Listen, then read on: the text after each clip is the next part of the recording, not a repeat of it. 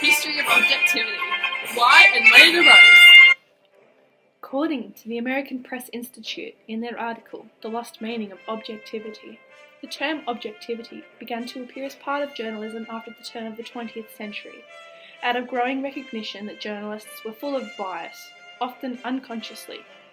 The inverted pyramid was created in the late 19th to the early 20th centuries as a method of testing information and to prioritise words. It lines up most important facts to the least important.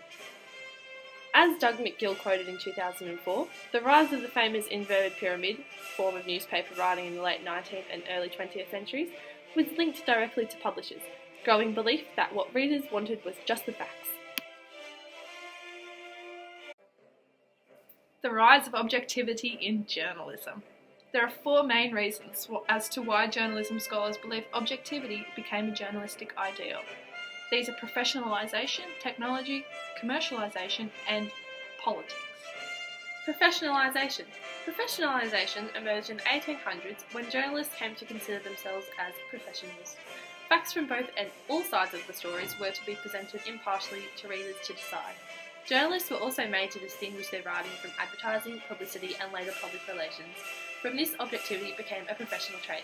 Technology. The development of the telegraph in the 1800s is claimed to be one of the main factors leading to the rise of objectivity in journalism. This is due to the limited size of the message that the telegraph could send. All facts were basic and therefore objective. There was no room for error. Zero. Now below we have a video of some technology. McQuail also says about commercialisation in journalism means being sold from profit, therefore it's based on the view of journalism as a commodity in a profit economy. Journalists, in order not to offend readers or advertisers, are made to report the facts and the facts only. It seems that the commodity of the news as a product has added value, which therefore makes it trustworthy and efficient. Journalists who stick to the basic facts will have more time to cover more stories, rather than concentrating on developing a further story. Politics. The political argument contributed to the rise of objectivity in journalism. This was because newspapers found that they could increase readership and their marketing sales by just stating the facts and not being in allegiance with any of the parties. Essentially, if newspapers promoted left-wing views, then the majority of sales would be to left-wing followers. Same with right-wing views.